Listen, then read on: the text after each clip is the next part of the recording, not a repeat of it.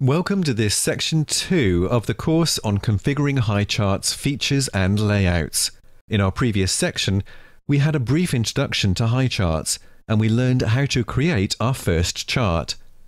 In this section, we will start by having a brief overview of the key components that go into making up a standard chart. Then, we'll look at the Highcharts code implementation of these key components. Specifically, we will be looking at implementing and configuring the title and subtitle axes, data series and the legend.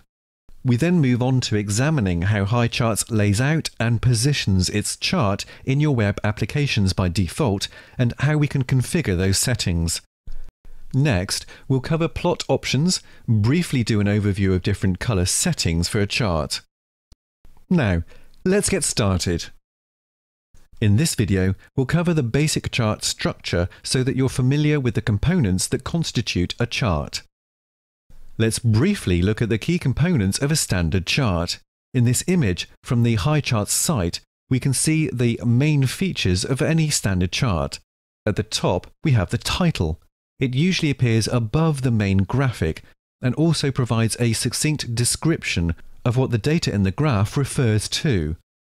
The dimensions in the data are often displayed on the axes. If a horizontal and vertical axis are used, they are usually referred to as the x-axis and y-axis respectively.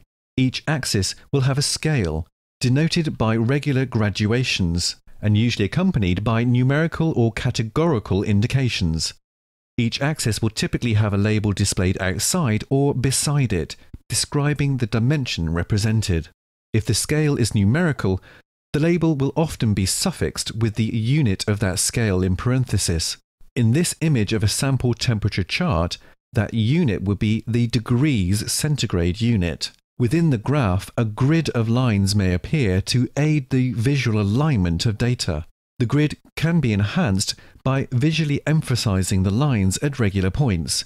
The lines are then called major grid lines, and the remainder are minor grid lines. The data of a chart can appear in a variety of formats, such as textual labels, dots, shapes, etc.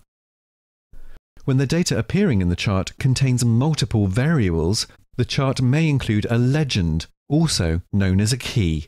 A legend contains a list of variables appearing in the chart and an example of their appearance.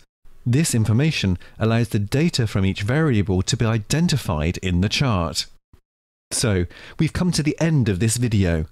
We've briefly reviewed how a generic chart is constructed. In the next video, we'll look at how Highcharts implements those features by looking at its code implementation.